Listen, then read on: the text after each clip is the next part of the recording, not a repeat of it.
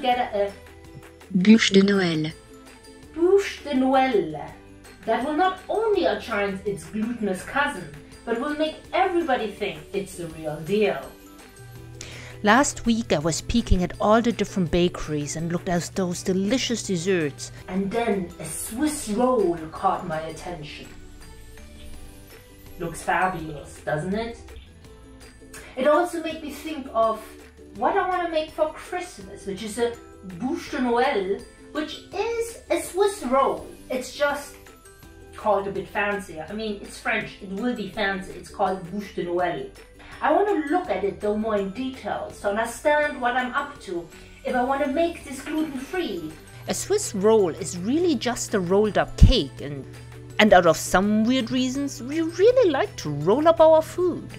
So then Buche de Noel is really just a big roll of chocolate filled with whipped cream. To make a Buche de Noel, you start with a sponge cake, which is a very fluffy, delicate cake. And you can normally get that with all the fancy cream cakes you see in those fancy stores. And it's a little bit of a tricky cake, so I'm going to make a video just showing you how to make a sponge cake. So for purpose of this video, we're going to skip ahead. You're going to think you mix up all your batters, and here we go. So your batter is already mixed, and instead of pouring it into a cake form, you're going to pour it into a baking tray since we are rolling this up. We're going to bake the cake for 20 minutes and take it out when the cake is done. Here's where the tricky part starts. You want to let the cake cool down till about body temperature. Then you place a kitchen towel on the top of the dough and start rolling it just like a burrito. And then it needs its beauty rest, so you put it to the side and let it completely cool down. In the meantime, we're gonna work on the decoration for the Buche de Noel, and one of the signature items are mushrooms. Certainly not real mushrooms, and you may not want to pick them. For health and for taste concerns, we're gonna make our mushrooms out of marzipan. Working with marzipan can make very sticky fingers, so to prevent that, you normally use powdered sugar. I'm gonna roll out some marzipan and use it as the stem of my mushroom. I'm gonna use a toothpick and put it through the stem so I can later easily mount it on the top of the cake. When I have something which looks close enough to a mushroom stem, I'm gonna work on the mushroom caps. And they are small little ovals, probably like half a centimeter thick. I attach the marzipan stem and mushroom cap with a sharp knife and mash both the stem and the cap together to stick together. I give the marzipan one more once over just to make sure that it looks like a mushroom. I'm gonna put my finished mushroom aside for later. Now I'm gonna model the bark of the wood log. After some inspiration how the wood log would look like, I'm gonna start melting some chocolate. One of the ways to melt chocolate is over a hot water bath. You want to break down the chocolate into small pieces. You're going to pour about 3 centimeters or an inch of water into the pot and get it to a boiling point. Now the water releases a lot of steam, and that is when you put the bowl with the chocolate on the top of it. The steam will be melting the chocolate. You want to continuously stir the chocolate to make sure it melts evenly. When the chocolate is all melted, you want to lift the melted chocolate out of the hot water bath. And try not to burn yourself. With different sized spatulas or a spoon, spread the chocolate over the prepared baking paper. Depending on the temperature of your workspace, the chocolate will solidify within a few minutes. Now if you're in Florida or a warmer state, it may take a little bit longer, so you want to pop it into the freezer for a few minutes or in the fridge. When the chocolate is solidified, you want to take a cake spatula and carefully lift the chocolate bark from the baking sheet and put it aside for later. Since I'm now finished with the decoration, I'm going to start working on the filling. I'm going to measure 50 grams or a quarter cup of powdered sugar, 25 grams or a quarter cup of cocoa powder, and I pour 400 milliliters, about 1.5 cup of heavy cream into a mixing bowl. I'm going to whip the heavy cream until it reached a soft peak. I'm going to add the powdered sugar via a fine mesh to make sure it doesn't form too many clumps, and then add the chocolate powder the same way. I'm gonna continue whipping the whipped cream until it comes to a nice stiff peak, but I used the whisk attachment and apparently my machine is too crappy and it got stuck in the whipped cream. So I'm gonna quick clean the whisk attachment.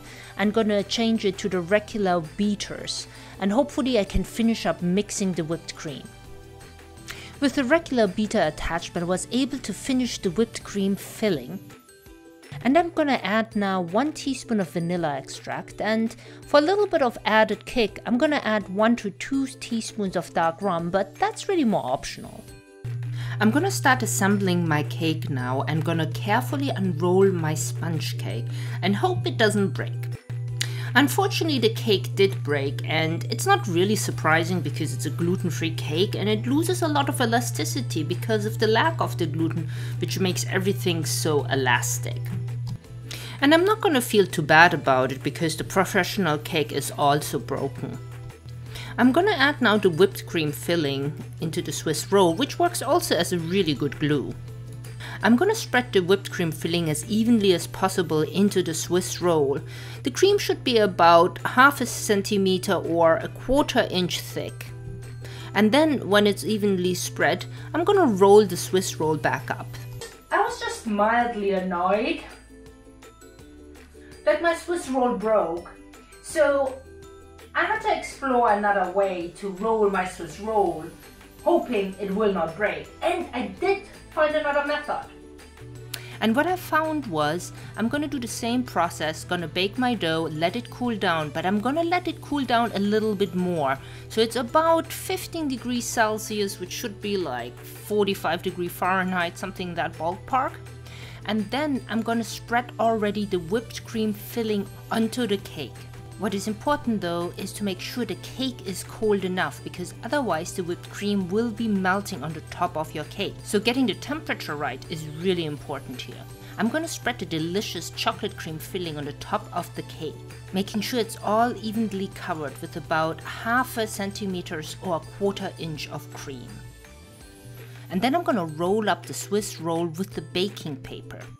So this is the roll where I first rolled the cake and then put the filling in, and you can see how it broke over here and over here. Now since it's covered with the whipped cream, it doesn't really matter as much.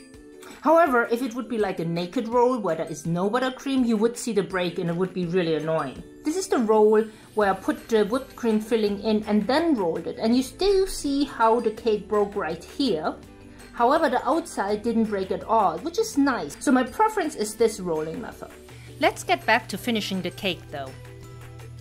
I'm gonna cover the Swiss roll with the remaining whipped cream filling. You should have about 1/3 or 1/4 left. I'm gonna use a cake spatula to evenly cover all the surroundings of the log. And you know, if you have any cracks, now you can just put some whipped cream filling in and nobody even will know there was one before. The cake is now nicely covered with the whipped cream, and I'm gonna add now my chocolate wood bark to the outside of the log and making it all look really nice and pretty. I'm gonna lay them like shingles till the entire log is covered. And for the grand finale, we're gonna add our mushrooms and dust our Buche de Noel with some powdered sugar. And here's your Buche de Noel. You're ready for Christmas. Below in the video description, I have all the ingredients, the amounts I'm using, and local places where you can buy them. And if you enjoyed watching it, please make sure to subscribe to my channel and check the bell to get notifications about any upcoming videos.